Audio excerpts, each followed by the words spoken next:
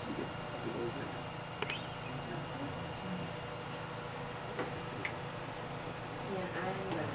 going to work on this weekend. During the week, I'll actually go through the lecture again. Okay, the other side of the mechanics story is the Irish version, which is Hamilton's work. So that's what we're going to work with today. And this is still the review section, and that's probably not so appropriate given that many mechanics classes at the undergraduate level will not even get to the Hamiltonian. So that can be embarrassing. But in any case, we are getting to it right now in the review section. And part of this lecture is going to be showing you that there are some disadvantages for doing Hamilton mechanics. But then we turn it around in the second half and show what are the advantages of it. And the advantages eventually, after a couple more lectures, are quite obvious. And we'll see that for many purposes it wins. But it's true in most of theoretical physics that there is no perfect Swiss Army knife for any of our disciplines. And that's why I'm giving you so many different ways to look at things so that you get some feeling for how to build your own particular Swiss Army knife for every problem. And that I think is at least the way I've been successful in my endeavors. In any case, just to remind you that the Hamiltonian is the thing that's going to be a function of momentum, but not on velocity. So look at the second slide here right on this screen. This is from page 25 of lecture 8, where we were doing the geometry that gave us the first Lagrange equation, and in the last lecture we got the second one that involved the influence of an outside force or a potential. If you did it with a potential, it's a very elegant form, which we're going to use to get the Hamiltonian form. That's the doorway we're going to take today. So that's important. And then, of course, the geometry of these objects is important. So once again, I'll try to keep these two screens more or less in sync. And we'll be looking at the Hamilton's way of doing it, which is not this. He is not interested in using a contravariant velocity as the independent kinetic variable. He wants to use momentum. And momentum is a covariant quantity. So we'll be using the contravariant metric in order to make an invariant Hamiltonian. So we'll be using a G super MN, which we only touched on a little bit in the lecture on Tuesday, the preceding lecture. So that, along with some other things that are different, gave us all of this using the Lagrangian, and gave us the hurricane mechanics, more or less. This is the Coriolis equation, but there are all of the other equations were derived just as easily. So this is the thing that we have to deal with now. Instead of covariant metric, a contravariant metric, and instead of a contravariant independent kinetic variable, we're going to be using momentum, which is P lower m, and that's covariant by the proper terminology that's used for doing generalized curvilinear coordinates. Now, we'll be deriving Hamilton's equations directly from Lagrange's equations. So that's the modus operandi here. Starting from our knowledge that the Lagrangian is an explicit function of velocity, but perhaps also time. That's a ticklish issue. Are you really going to be turning knobs in the middle of the flight of the whatever orbiting object you're looking at? If you are, then that's another variable that you have to worry about. So we will worry about it whenever it's necessary to worry about it, and that's right now. So the idea of not just having velocity, but also the coordinates, as functions here. With the superball, we didn't have a Lagrangian that was a function of where the balls were. Now we do. Now we're dealing with that. We're dealing with real orbits. So this time part here is really necessary. And you can easily, if it really is a function of time, you need this extra term here, partial L with respect to t, then times 1. Each of these, this is just a chain rule over all of the variables that you have decided that this function should have. Now, here we're working with the time derivative of the Lagrangian, the total time derivative of the Lagrangian. If it's not an explicit function of time, then all of its changes are due to the variables, coordinates, or velocities changing. But if you've got somebody tinkering with this thing, you've got a field in there that you're turning the knobs on, you definitely need to add that.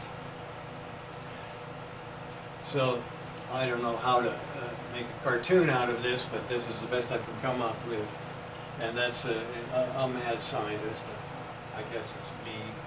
And here he's trying to change the class size. I don't know where I got this thing, but it's kind of cute. The class is either being made larger or smaller at the output of the class size changer. But it's the whole idea of turning the knob on something is, you know, it's part of engineering mechanics, because that's what engineers like do, build something, run it, and then mess it up while it's running. In any case, our Lagrange equations, they're very elegant the way we showed them. Here is the second Lagrange equation, in which we're admitting that P dot is not zero. That is, we're admitting that the momentum wasn't conserved, and if it isn't conserved, then you need to know what the partial derivative of L with respect to the coordinate m, component m, is. This is the equation, the first Lagrange equation that we derive by geometry. Okay?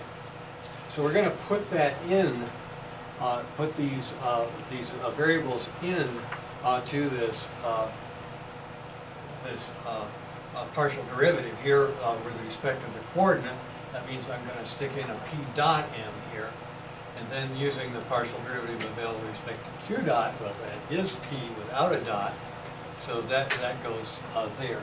And pretty soon, with this technique, we do get an equation that is Hamilton's equation. This is the whole idea. We also get the Poincare relationship, which was, if there ever is a derivation that was sort of squishy, iffy, that was it. It was the Poincare relation, where we had to decide whether we were going to use P dot V, which had numerically correct values for either one of the functions if given the right coefficient. Here we settle that issue. Now what we're going to do is use the product rule. Let me get this on the other screen here. We're going to use the product rule, and the idea is once you've done that, you get an equation here where you have the partial derivative of L with respect to t here, the total derivative due to everything's motion, dl dt, right here. We're just going to switch those. And that pretty much gives you Hamilton's, well, it gives you the Hamiltonian is what it does. It gives you a Hamiltonian function in a form which will eventually be just a function of momentum and coordinates. We're not mentioning the coordinates in that particular thing. It's just like what we had before when we first tackled this. So this is what you're ending up with here, this product of P, and that's momentum, and Q dot, that's velocity, that's an action, but so is L. These are, in what we will see later, action units.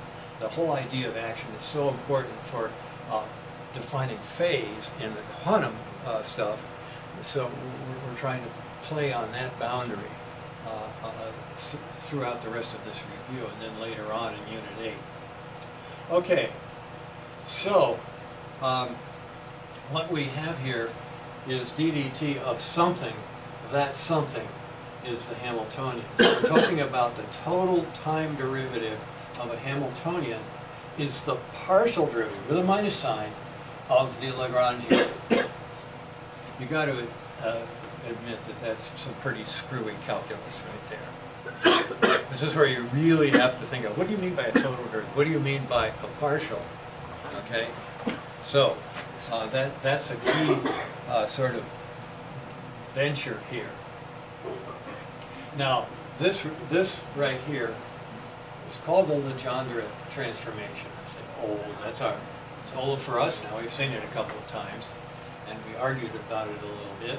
But the idea also is that that's Poincaré's relation. You can either put the H and the L in this order, or flip them. It's still correct, right? So that's the one that's the top of the wall over there. Is H equal PQ dot minus L. This is the relationship that Poincaré would have used perhaps more often than the other one. But we're going to play the other one a lot before we're done with this whole review section. Okay, now, remember our way of looking at this is to say the partial of L with respect to P, it has no explicit dependence on momentum, is identically 0. 3-bar equality sign there. And that is definitely part of this game here. And the same arguments that we use to say that the Hamiltonian is not an explicit function of velocity, so its partial derivative is identically 0 as well. Now that argument was an optimization argument. Remember, we pushed secants out until they became tangent. That was the optimum value for that sloping line, had a particular slope. So remember that sort of stuff when you're really getting down to making this have sense. So this partial derivative of H with respect to P, that's this partial derivative of this thing, definitely gives you something right here, the partial derivative of Pm with respect to Pm, and that's 1. So this is giving us the partial derivative of H with respect to Pm is equal to 1 times Q dot, and then this thing just contributes nothing. So that's one of our equations. That is for Hamilton. That's Hamilton's first equation. Okay? We've already derived this. Remember, the P gradient of the Hamiltonian was velocity, right? Okay? So this is seeing it a second time the way it's normally presented. You got to remember, this is an abnormal class, right? So I have to tell you when it's normal, when it's abnormal. This is very normal and abnormal at the same time. Okay? Weird relations. These all are very strange and beautiful relations that need talking. And then we also note that partial derivative of P with respect to Q, that's understood, of course, to be identically 0. They're independent variables. Certainly, they're the canonical, and canonical is, I haven't defined that yet, at least outside of the Catholic Church. But anyway, partial Q dot, that's velocity, with respect to coordinate, also identically 0. So keep that in mind because there's velocity and momentum showing up in an action product. Okay, so the partial derivative of H with respect to Q, okay, if this is H, okay, well, I get double 0 right here, and then finally the partial with respect to Q, the nth component of coordinate L, okay, and we already know what that is. That's the Q, well, that's the thing that's going to be giving us Hamilton's second equation. And Hamilton's second equation, that's that one, has a minus sign, okay? Not quite as elegant as the Lagrangian pair, right? You got a minus sign.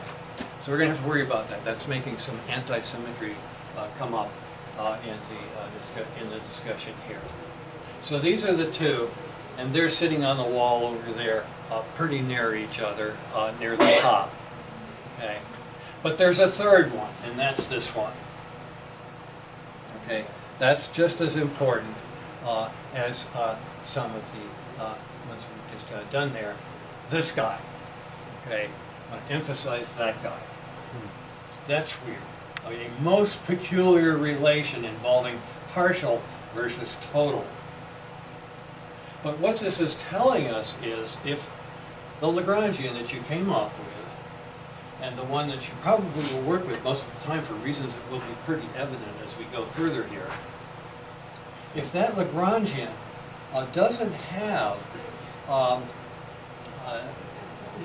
any explicit dependence of time, in other words, no mad scientist, okay? He's letting the system go, he's not mucking it up by turning some knobs, okay? If that has no explicit dependence on time, this thing is zero. H is a conserved quantity. This is your energy conservation. And eventually, you'll see the Hamiltonian is the total energy. We'll derive that fairly shortly here for potential forces, conservative forces. Okay? It is possible to have. This guy never stops. That's the heartbeat, the quantum heartbeat. You kill everything if you make that zero or constant. That's the dead system. This thing, energy constant, we love that, right? That's not killing anything. That's having a dream or something, right? Everything's not changing. Okay, so that's the mechanics course right there, as most people would say. We still have to do Riemann equations, and we have to do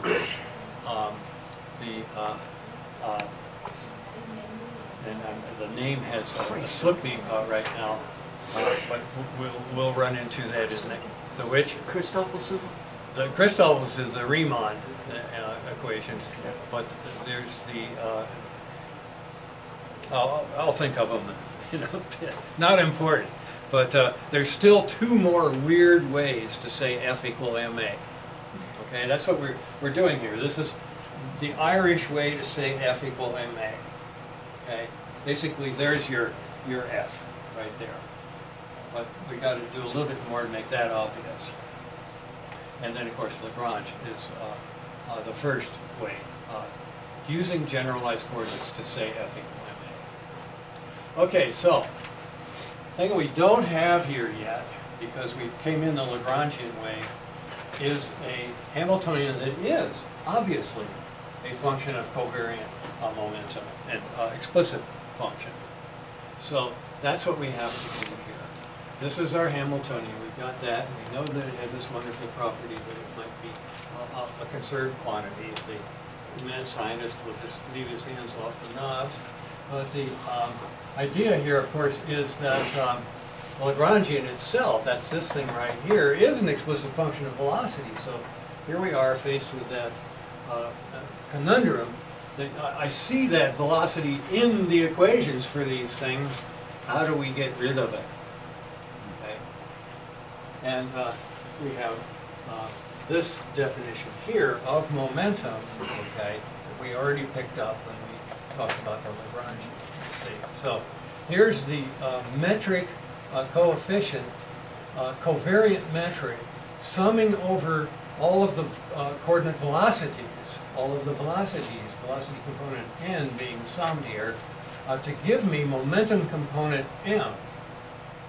So this is the one of the jobs of these covariant matrices or tensors. They're called the metric tensor. This is called the metric tensor in general relativity.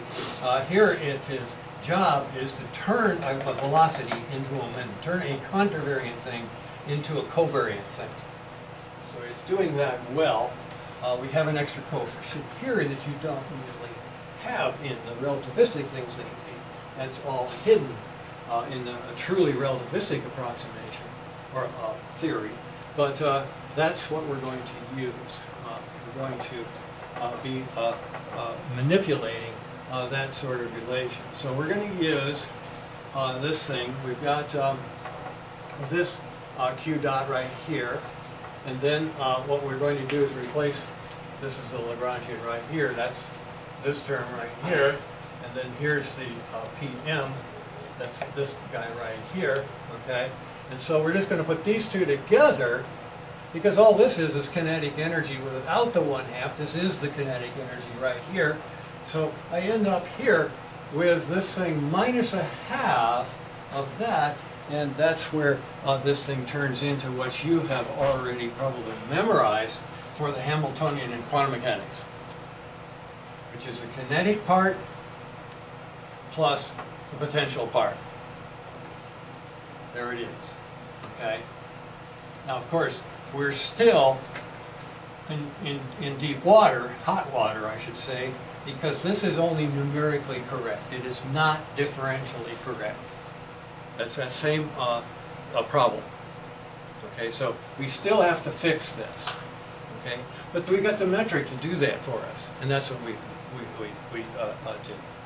Okay, so is this, you know, this is not trivial stuff. Okay, this is what we need.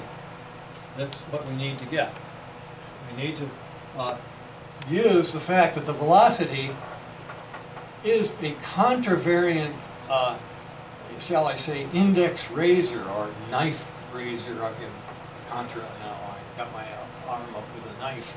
Okay, the GMN is converting this peaceful momentum guy who's covariant into this contravariant guy, the coordinate dot. Okay, so we need to replace this and this with this. And that details the next page, but this is what we do in order to make this thing both numerically and formally, that's differentially correct. Okay, so this still has to be done. Okay, we have to stick that guy in there and make that happen. Okay, well, it isn't that tough. Okay, first of all, these metric things were a dot product of an EM and an EN, either sub or super, either one. Okay, so they're equal either way, and once that's true, then I don't have much trouble converting this thing to, and that's just a question of what to do with that, and that turns out to be a delta function. Okay, so we end up with this right here. There's the Qn being written as a contravariant raising operator, you might say, turning a momentum into a velocity, a covariant thing into a contravariant thing. And then the metric inversion symmetry applies very nicely there. That's this thing. Okay? So we end up with something that looks like that. That's kind of messy looking, but this one right here turns into what we asked for. So there is the Hamiltonian being written out in the formally and numerically correct form. Now the polar coordinate Lagrangian, we've got to check all of this and see if we can get the results we got with the Lagrangian with this thing, which is, well, we already used this thing. What we have to do is use this thing to see if we can get the same kind of relations. And this is where this whole thing sort of goes downhill, because we discover, to maybe your surprise, is that this elegant thing that you've used in quantum mechanics all along is not so elegant when we have these things. Because you see, these things are the inverse of the original coefficients that went in front of the velocities. And whenever you do that, you usually make something that's more algebraically intractable. You got something over the other case that's r squared and maybe a sine squared. But now you've got inverse r squared and you've got inverse r squared sine squared as your coefficients. That kind of messes up the party, as you're going to see. Makes the algebra more complicated. So if you thought you were going to solve everything with Hamiltonian, no, it's not a Swiss Army knife. But it's got its advantages that we're going to see later. Well, the first advantage I have to emphasize is that the Hamiltonian, if we don't have any explicit time dependence, is conserved. Energy is conserved. So that's a good thing. Okay, so let's look at those again, the metrics. Okay, this is the covariant one. where you took the partial derivative with respect to the vector that's the position vector with respect to a queer coordinate, a GCC coordinate component M, and then you do N. Okay, that's this vector right here, right? Now we're dealing with the inverse, the Kajobian components that have the queer coordinates in the numerator, and we're doing a differentiation with respect to R. Well, that's a gradient, okay, and that's giving me this guy, which is, well, not that much more complicated for this simple polar coordinates, but it is 1 over R squared instead of R squared in the second component of the metric. And this is a orthogonal coordinate system. We're not seeing anything off diagonal here. And of course, if you want to make the whole thing really simple, you'd be doing the Estrangian stuff, and you'd be doing this, and you'd be guaranteeing a 1 or a 0 every time you made a product like that. Okay? And you can see a basic idea is that this is a chain rule over Cartesian coordinates. This collapses into partial Qn with respect to Qm. And that's usually 0, only when it's the same coordinate, and the partial of a coordinate with respect to itself is definitely 1. So, and you have to be very careful when you write the delta function. You just as well put G here, and it would be correct. But nobody does that. Whenever you have the two indices opposite sides, you put the notation delta. Kronecker is the mathematician that invented that notation. It's called a Kronecker delta, okay? All right. Anything else that we need to say here? Everything making some sort of sense? Okay? But you see, we're getting at it from several points of view. Now, this is a standard algebraic approach to getting Hamiltonian out of a Lagrangian. And the properties that it has are going to follow pretty closely here. So here's our Hamiltonian we're going to be working with. And we'll be using RR and phi upstairs, the contravariant matrix. Okay? And this one has to be 1, that one has to be 1 over R squared. So that's what we're dealing with. Okay? Instead of the nice Lagrangian that had this form here. Okay? So this is a good entry, this is a nice entry. It's the simplest curved coordinate system, or the most familiar one anyway, not necessarily the simplest. We'll see some others that are really quite beautiful when we do this complex variable part of this review, and that's the last 2 lectures. They'll be coming up in a week or so. Okay, let's see if there's anything else I need to say, except to advance this thing to that point where we're really looking at this. Now that the job is to actually do that.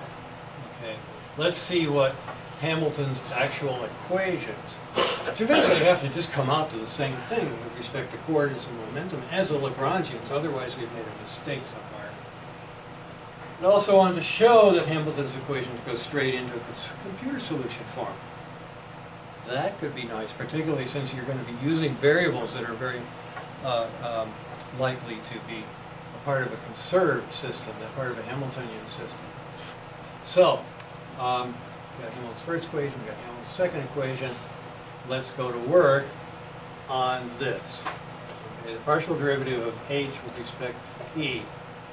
Okay, if I look in there and see what I would have a partial derivative of h with respect to pr. Okay, 2 cancels, 1 over m times pr. Okay, well, it's no surprise that pr is what Lagrangian gave us, so that would cancel out to give us r dot, and then partial derivative of h with respect to pc would give us phi dot. Those are just what we would have gotten from our geometry. That's the p gradient of h. It's the velocity associated with that r, and the same thing here, the rate of change, time rate of change of the angle phi that goes with this momentum. Angular momentum is what we're talking about there. Okay. The second equation, where you actually are worried about the coordinates, partial derivatives here with respect to the Q's. And the Q's are the same as they were for the Lagrangian, talking about R and phi. Okay, so when you do that one, according to the second equations, that's what you should get. Okay? Well, here we look at R dot and we say, oh, I knew what that is. That's PR over M. So there is one result that checks out. That's cool because this radius is essentially like a one-dimensional X. And then you look at the angular part and you see this one. Okay, partial derivative of this with respect to things. P over M R squared. And the other thing to notice, of course, is that all the Hamiltonian stuff has inverse mass. It's another a strike against it if you're thinking in terms of what you like in sophomore physics. Okay, so here we've got P phi over this moment of inertia, rotational inertia coefficient. And the same thing happens here as we go through and get partial derivative of h with respect to r for real out of this thing.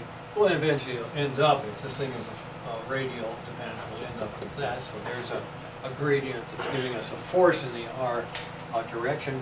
Now this one has some 2's canceled, but leaves me with sort of a ugly thing, p phi squared over mr cubed. Okay, that's kind of weird, but okay, that's what it is. And the same thing happens on the angle. With respect to the angle, since there are no phis anywhere in this thing, except maybe in the potential, that's all you're going to get is the phi derivative of the potential. All right, so far so good.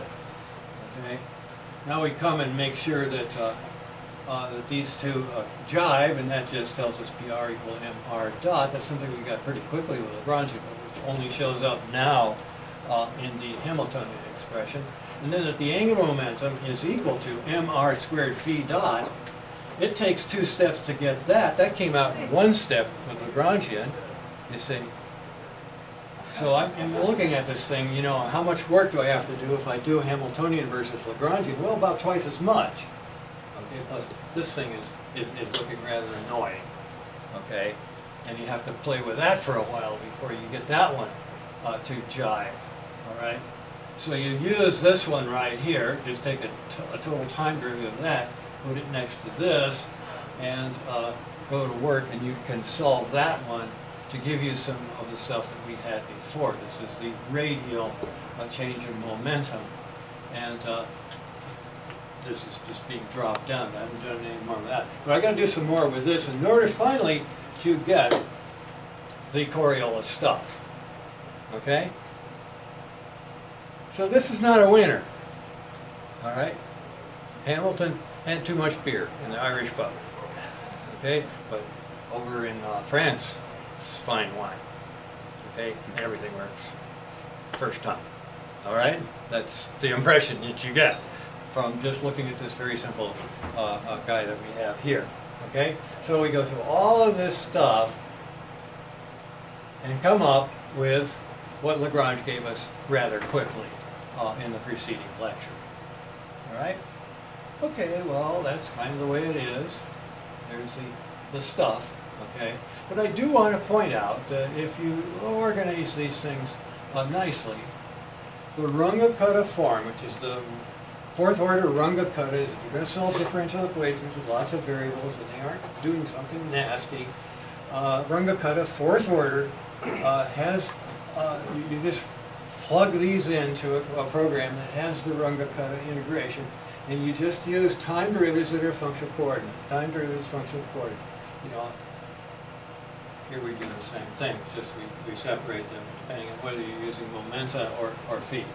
So this is the Hamilton, basically the Hamilton equations coming out, and you just plug this into a Runge-Kutta integrator, and you get to use all the canonical variables, all the GCC variables. That's kind of neat.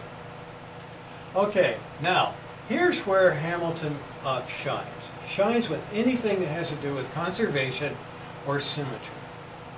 And we're going to consider first the isotropic harmonic oscillator, our sophomore physics inside the Earth potential. And we're going to let the Hamiltonian do something for us. First of all, as I've already said, that the Hamiltonian is the total energy. And if you know from some other way of knowing that the energy is constant, then this is a constant of motion, this whole thing right there. That's cool. Okay? And for quantum mechanics, you want to just be talking about a single frequency, because energy is frequency by Planck's rule.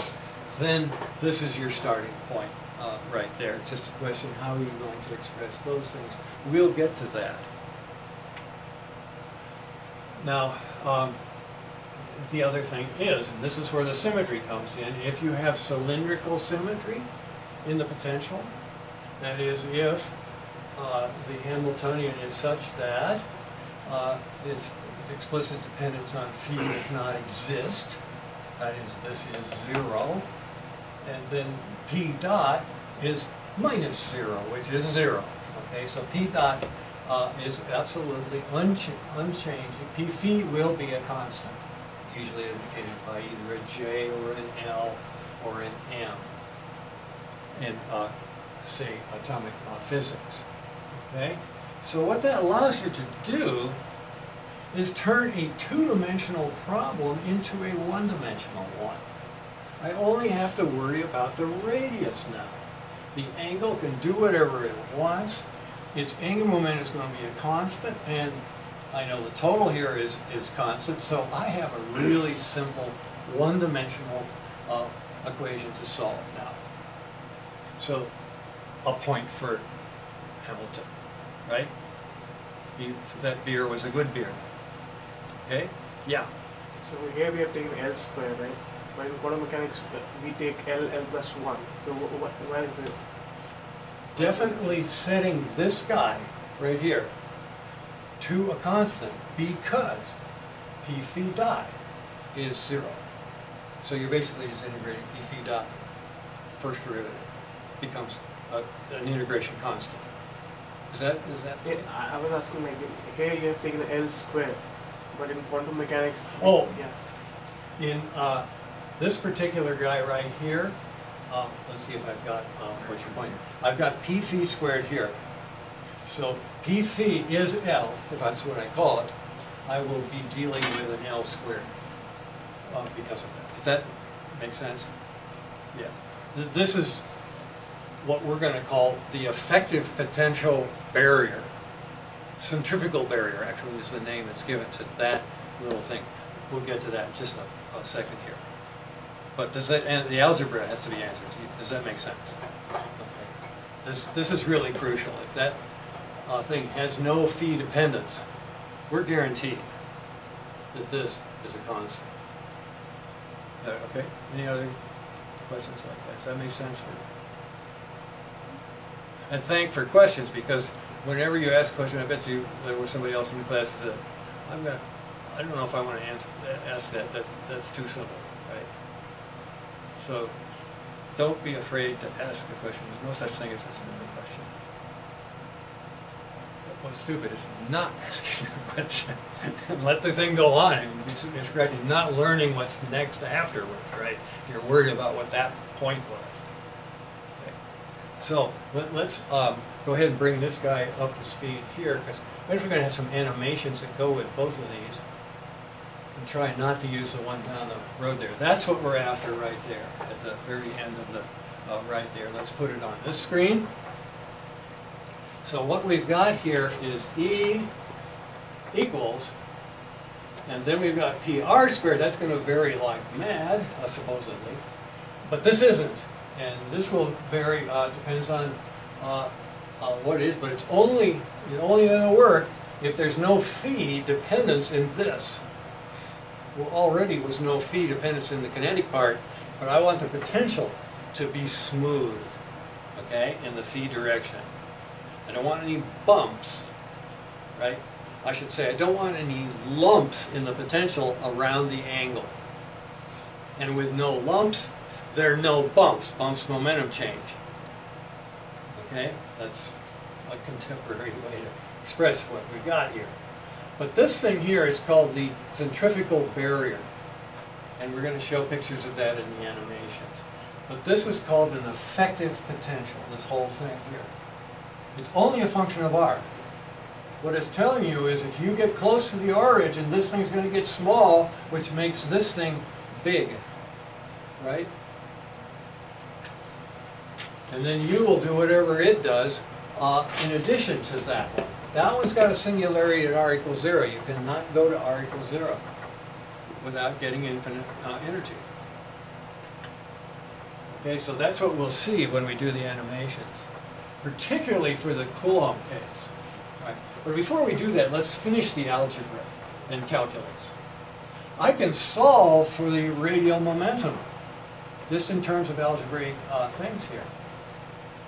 Okay, I'm getting rid of the 2m, which cancels the 2 there, so I get an mkr squared.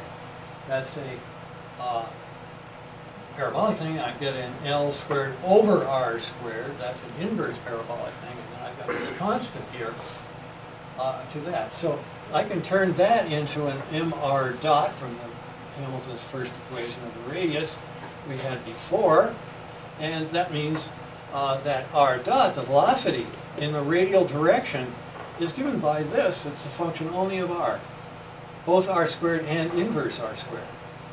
Okay? Both r squared and inverse r squared, and then I factored out square root of 2m. Okay.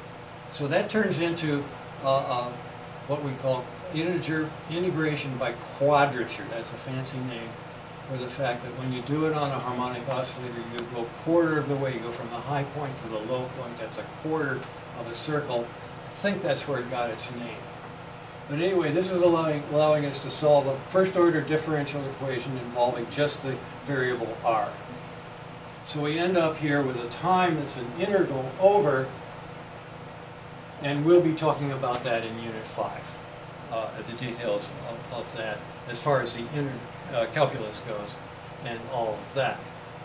So quarter cycle integration, usually from the lowest to the highest point of some object, is given the name integration by quadrature. And that's giving you the time that it took to get to us from a low point to a high point. Or if you've changed the limits from any point to any other point in principle. Okay, so we have all of that. Now, what we're going to look at is the sophomore in physics inside of the Earth part of this. That is Hamiltonian dynamics for the isotropic harmonic oscillator. Okay, this potential kr squared over 2. That's this parabola right here. And now added to it, and added to it depends, you see, on how much L squared I'm allowed to have. If L squared is 0, well then I just do the old thing with a parabola. I just have this parabola and my momentum. I'm doing a simple oscillator mechanics. I'm not having to do integrations between various weird points on some screwy curve that has this stuff added to the harmonic oscillator. Okay, so what we're looking for are stability points. That's an orbit. Okay, that's the kind of thinking that goes with all of this effective potential stuff. Now, most of you guys, or I think all of you guys, have gone through the qualifying exam of the old, either gone through the old one or don't have to go through the old one because we changed the policy, right? But this is the thing that you get thrown on every one of them. Every one of them's got one of these on it. So if you're cautioning other people at other schools that still have to take qualifying exams, tell them, here's what you got to know to easily do qualifying exams, at least for a good part of them. Anyway, the thing about the geometry of this thing is weird, because here we've smashed the thing to a single radius, but it's still going around in 2 dimensions, x and y. Both r and phi are changing perhaps very abruptly in these things. So one of the things you have to do is find the limits you see.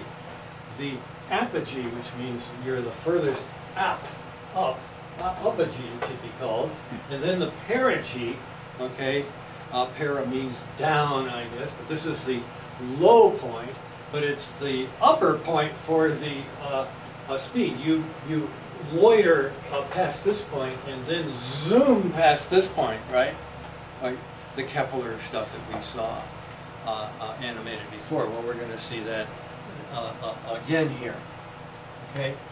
Now, before we show animations and compare them, let me jump ahead on this one right here, this thing, to the Coulomb. Okay. Now, what you're talking about is 1 over r. That's the real potential energy right there. Minus 1 over r, or this isn't going to orbit at all. I need an attractive Coulomb potential here. And that one needs to not be a negative r squared, or it's going to be unbounded. We're talking about bound solutions here. And then here's this darn m squared in the denominator, mr squared in the denominator, the barrier. Okay, centrifugal barrier. It's called barrier because it climbs up around the origin. All right, so that's going to make some really crazy, dippy sort of effective potentials. This stuff here in pink is the effective potential that this Coulomb problem has. Okay, so let's go ahead and animate a couple of these. This one right here will be an animation of the Coulomb. But before we do that, I want to go over and see if I can get that one going. That's an easier one to control. There we go. Okay, now there's a couple of things plotted on here. This one is giving Py versus Px. And I think you already know that that guy there should be a copy of this one. At least somehow, right? So we've already looked at the details of the coordinations and velocities and minimums and jerks and you know, up through the fourth derivative, which is just the original position for an oscillator. Okay. Now I should point out when you play with this this thing, there's a lot of freedom here. What you can do is, first of all, pick your initial point anywhere on here, hold the button, and then change the velocity, and eventually we'll put a little arrow that goes from a red dot to the arrow, so that would be indicating your initial velocity. So if I, for example, put it down here so that I get something that's going clockwise, like that, and depending on how far down there I went, how big an ellipse I get. So this is perfectly capable, you see, of drawing an ellipse that is in any orientation. That means it's perfectly capable of getting any sort of orbit that's possible inside the sophomore physics or in a two-dimensional isotropic oscillator. That's a U2 symmetric object, just to use the mathematical terms that go with it. And then you can actually reach down into the potential space here and pick another point near there, and you see what it's doing. Very slowly bouncing off of that, going fast through that change, and then coming back to the perigee. Okay? I'm sorry, the apogee. This is the apogee right there. There's an apogee. Then I come through that perigee, and then I come back to the other apogee on this one, and then back to the second perigee, and then we're off where we started. Okay, so that gives you an idea of what that is. And while this one is reaching the apogee, that one's reaching, the momentum is reaching a apogee. There's perigee, apogee. Now it's going through its perigee, that one's going through its apogee. So there's that phase relation to be aware of, which we're already very familiar with, because these are just sines and cosines, right? This one's a little screwier, okay? So let's take a look at it, and then we're pretty much done for the day after we played with this and a few other little things that connect with it. But let's go ahead and do it and see if it'll work over here. Click, we go over, and I've got it on the right website, so we're off to the races. We're at the apogee here, and bang, we pass the perigee. There's only one of each.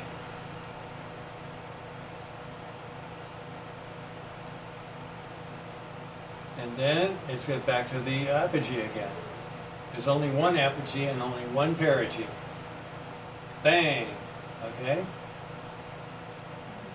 And the other thing here that's worth noting, and I don't know, do you see anything here that's worth noting besides what we've just noticed? They're sort of like going on a circle, like a particle going on a circle. This is crazy, right? That thing over there, you know, just makes ellipses to match that one, right? This one always makes a circle. This is, you know, you can go through a lot of mechanics books and they won't show you that. Now we do all our stuff at Ruler Compass, so we discovered this pretty early. I wrote an American Journal of Physics article on it with a class again. And, but you see, it's going very slowly through the thing because it's way up here. Let's make this thing more extreme so that this becomes more obvious. I'll start it right here, way out at the end. Just give it a, let's go clockwise again. Okay, you see it as I change that right now. I've got it right on the piece there. There we go. Okay, so there's my apogee right there, and it's, you know, practically flat there. So I'm going pretty slowly, but here comes the ellipse, right? Wham! Right? This shows you how cool. I mean, it's pretty crazy. Now, what I'm seeing here is, I think the energy changed. But let's let her run again and see what happens here. It obviously changed from the position that I Sure, you can put a new value. Yeah. Check that energy. That's minus 0.434. Let's see how she goes. Okay, she's at the top. Ah, I see. Okay. And this point is just barely moving on this circle, right? This is a big circle, right? And it's the other way because I made it clockwise. Here she comes. Here she comes. Let's see if it can get through the barrier without losing energy. Okay, we're talking about 434. That's supposed to be an absolute constant. Bang! Oop. And it's not. Okay, we got some work to do on our. We have an adaptive step size on this thing, You but just it's stick an extra zero in there and it'll be exact. yeah, right. You change your step size. It's clearly climbing up out of the barrier. Okay, so this is an extreme example, but I can give it a less extreme one. And by the way, when you get done your erase paths, you can start afresh. And this one is also going to be clockwise. And it should make a circle, and it does. And it looks like it's going to return. I didn't check the energies. I did. It wasn't shifted. It hasn't At least changed, not to not to three three figures. significant digits. So here's, and the circle isn't always centered, you see. It's got to match the orientation. And when we do the geometrical construction of Coulomb orbits, this will be obvious from that. But I think it's just beautiful that the momentum makes a circle. Okay, that's a really stunning observation of this stuff, I think. Okay, I'll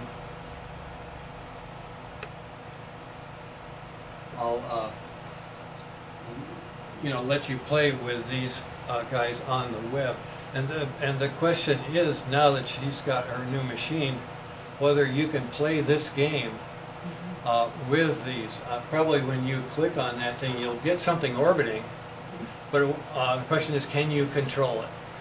Oh, I can speak to that. Have you tried it? No, I programmed it. Oh, you've got something The in there. back end, it accepts clicks, Okay. but no moves or I drags. can't see. Is anything? So some of the gestures are missing as of now. However, the numeric values, when they are in place, you'll be able to enter. Now, here is a caveat, and I mentioned this to Professor Harter before coming in. This is a late breaking app, and the scenario-specific controls are not in place yet. Yeah. You can't change the mass of this Oh, this stuff. in the control Yeah. panel. Show That main will be in controls. place here in the next couple days, probably before next Tuesday. Okay, good. So just bear with me on that. So It'll be there. TC's got some homework, just like you do, and then one of them is to get this guy working, so that you can actually change the variables to try different cases that are of numerical interest. Okay, let me back out of this one, and it seems to be holding its energy, so that's a good sign for that. Let's go ahead here and see if there's anything else. I want to remind you that this connects with what we did before. To remind you what that is, to remember the 3 steps from hell, right? You're at the bottom here, you go up a certain amount of energy, right? And get to stand at the surface of the earth instead of boiling in hell. The center of the earth, you know, boy, that was a tough trip, right? But you're still not moving, right? So you go another step by just simply getting enough kinetic energy tangential to the earth to be in a circular orbit at that radius, right? And it doesn't change, okay? But you consider the whole earth to be hell. You want to get the hell out of here. You got another step here, right, to go to infinity. That's your escape. Okay, you do completely escape exactly that. If you get a little more, then your escape plus some. Okay, so that's what's present under these seeing here.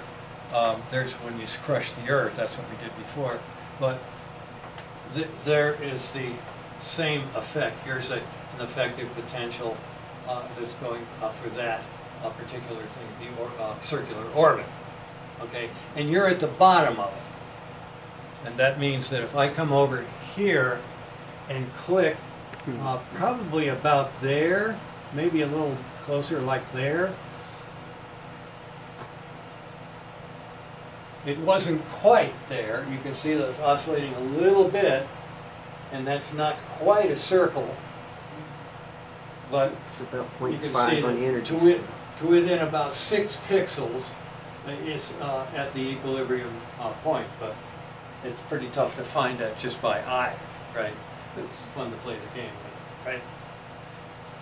And that's with the oscillator. With a coulomb, right, there are a whole bunch of these, okay?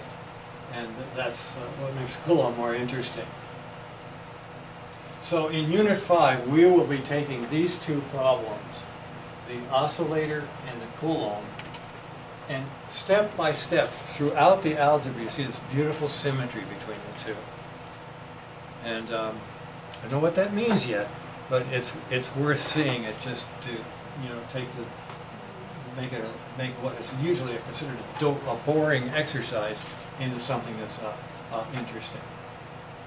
Okay, we're going to quit right there, but I do want to point out we've got some other simulations that we'll do next time that have to do with what I call catcher in the eye. It's treating a phase space as a hurricane, and you can do things inside there. There's also an application called Jerkit and Cyclodium and Pendulum, where we look at some interesting pieces of that. So that will be Hamiltonian mechanics in a different setting, as it were. Okay, so we'll go ahead and do a little early today, because if I add this stuff, I have to rush through it, and I don't want to rush through stuff like that. It's very pretty. Okay?